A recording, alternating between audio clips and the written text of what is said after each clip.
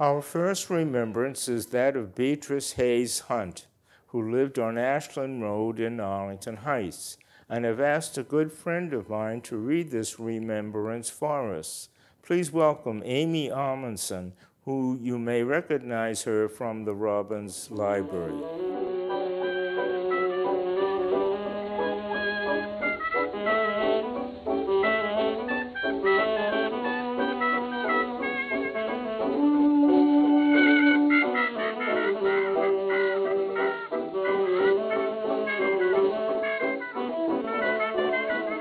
Bernice Hayes Hunt was a former resident of Ashland Road in Arlington Heights and was living in New Pond Village in Walpole, Massachusetts, the day she visited the Cyrus Dallin Art Museum with her daughter, Judy Scherzo of New Jersey. That was in April 2002. Since she did not want to be filmed, the museum recorded her recollections of the time she lived in Arlington and her memories of Cyrus beginning in the early part of 1919 when her family moved here. Bernice remembered distinctly about Cyrus and his shooting his large bow and arrows into the field across the street from his house on Oakland Avenue. She and her family lived on Ashland Road, which is above Oakland Avenue, and so it was natural for children in the neighborhood to observe Cyrus with his big bow, and he offered it to anyone who would like to try it out. It was as big as a man. I can still hear the bow twang, she recalled. We're going to interrupt Amy Ammondson's reading for a few moments so I can tell you about Cyrus Dallin being a champion archer.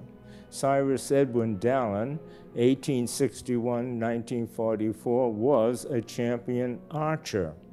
He learned the sport of archery from the native children and braves from the Ute and Paiute nations who lived near his cabin in Springville, Utah during the 1870s. He also did sculptures with an archery theme. You are looking at one now, and it's called The Archery Lesson. He also gave archery lessons to anyone who wished them up in Arlington Heights. In 1914, the National Archery Association was formed, and they asked Cyrus Dallin to design a gold medal. He did design the gold medal, and when the competitors saw his name on the competition list, they didn't want to compete because he always won the gold medal. He designed a medal for the Newton Archery Club from Newton High School in Newton, Massachusetts. I wonder if they still award it today. In 1941, the National Archery Association decided to redo the medal. So Cyrus Dallin designed this new medal with the last arrow on the front. In 1904, the Olympics Committee decided to have the Olympics in St. Louis, Missouri. Cyrus Dallin was on the United States Olympic archery team. They won the bronze medal in the team competition in archery. The United States Olympic Committee graciously sent us a copy of the medal, which you can see, and which is quite impressive. So we have now a Cyrus Dallin, who was an internationally famous sculptor and painter, a civic-minded citizen, a friend and neighbor, and also an Olympian. And now back to Amy Ammondson reading Beatrice Hunt's recollections. Bernice said that Dallin was friendly and very outgoing. Children were always invited to his studio.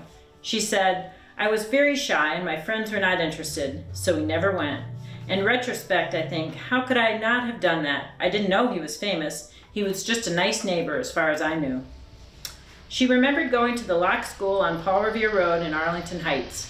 "I remember our 4th grade in the assembly hall. I don't remember Cyrus being there, but there were several statues on the stage." After the Locke School, I went to the Junior High West. I was in the first class to go all the way through the school from the 7th grade. I graduated from there in 1926 and from Arlington High School in 1929. Bernice said, I remembered Ashland Road had a steep slope, perhaps 19 degrees. Once when the town wanted to buy a new fire engine, they brought it up to our street to test it, make sure it could navigate the hill, since there are so many hills in Arlington Heights.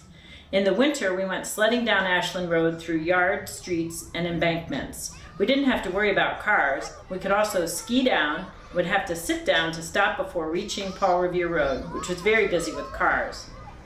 Bernice recalled, Gray Street was a wonderful place to coast, though it was too long a walk back, so although we could do it, we didn't go as far as Monotony Pond.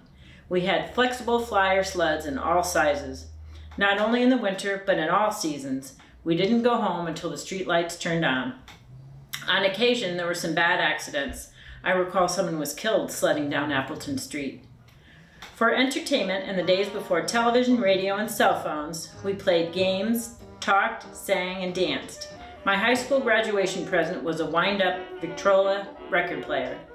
Kids came from school walking or went to scout meetings. We played games like charades, hide and seek. We were busy all the time. We also roller skated on Elmore Street.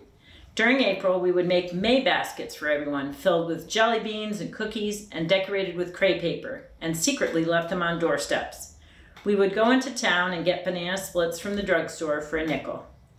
Bernice said it was a different life now. She remembered one Christmas her father brought home a radio, and her uncle was standing in the living room trying to explain to all his kids how it worked, how those voices got in there.